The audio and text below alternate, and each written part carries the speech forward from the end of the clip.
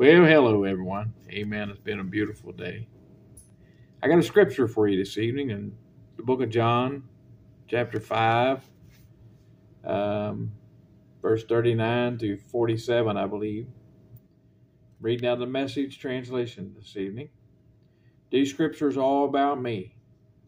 And here I am, standing right before you, and you aren't willing to receive from me the life you say you want. I'm not interested in crowd approval. And do you know why? Because I know you and your crowds. I know that love, especially God's love, is not on your working agenda. I came with the authority of my Father, and you either dismiss me or avoid me. If another came acting self-important, you would welcome him with open arms. How do you expect to get anywhere with God when you spend all your time jockeying for positions with each other, ranking your rivals and ignoring God?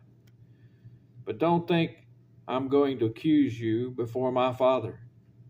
Moses, in whom you put so much stock, is your accuser. If you really believed, what Moses said, you would believe me. He wrote of me.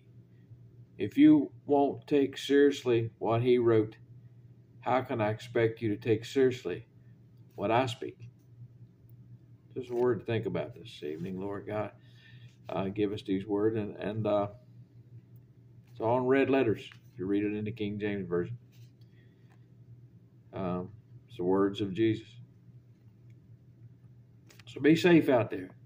Love one another. Share the gospel of Jesus Christ with someone today. Amen.